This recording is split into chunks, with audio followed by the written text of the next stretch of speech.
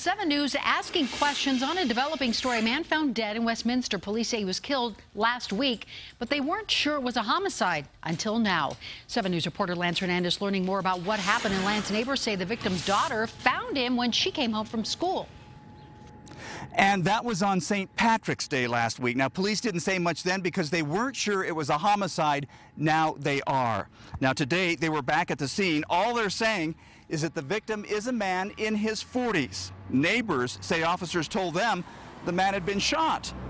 They're not releasing his identity, but through a public record search, we've learned the owner of the house, Lucas Mendoza Barrera, died on St. Patrick's Day, and that a rosary for him will be held tomorrow. Now, most neighbors are taking what happened in stride. Those with children, though, are a lot more worried. What if my kids were outside when that happened? You know, this is just very, very scary thinking that something can happen to them because something bad's happening at a neighbor's house. Now, I asked police if neighbors should be worried about a killer being on the loose. They said no.